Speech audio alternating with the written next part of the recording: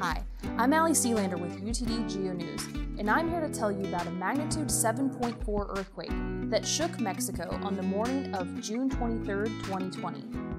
The earthquake occurred off the coast of Oaxaca, in southern Mexico. Mexico has 32 states, Oaxaca being the 5th largest in area and the 10th most populous, including many indigenous peoples such as the Zapotec and the Mixtec. Oaxaca is a rugged land that is also one of the most biodiverse areas in all of Mexico. The magnitude 7.4 earthquake epicenter was in a rural area about 90 miles away from the capital city, Oaxaca.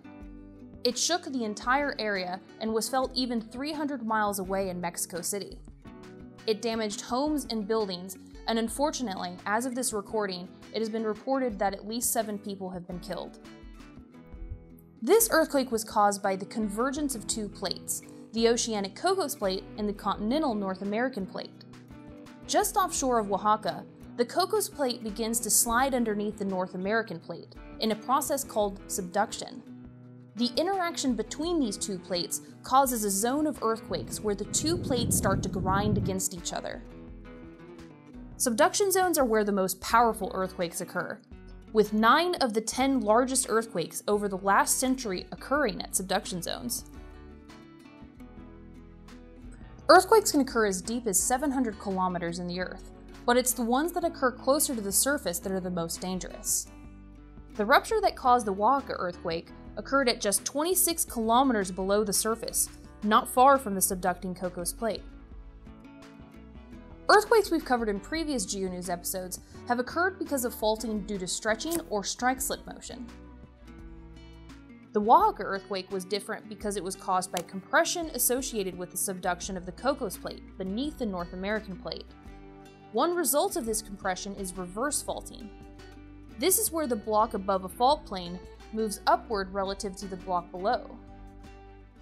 So how do we know these things?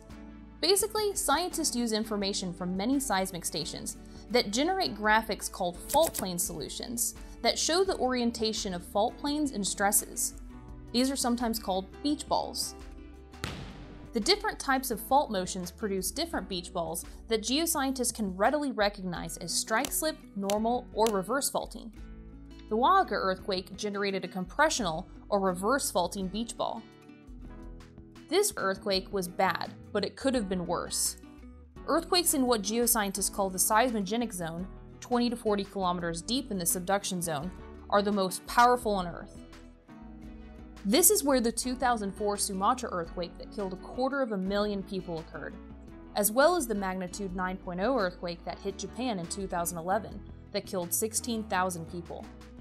Most deaths were the result of tsunamis that these monster earthquakes also caused. It is these kinds of earthquakes that have geoscientists nervous about what is possible to happen in the subduction zone of the Pacific Northwest. Let's hope nothing like that happens for a long, long time. I'm Sealander with UTD Geo News, and I'll see you next time.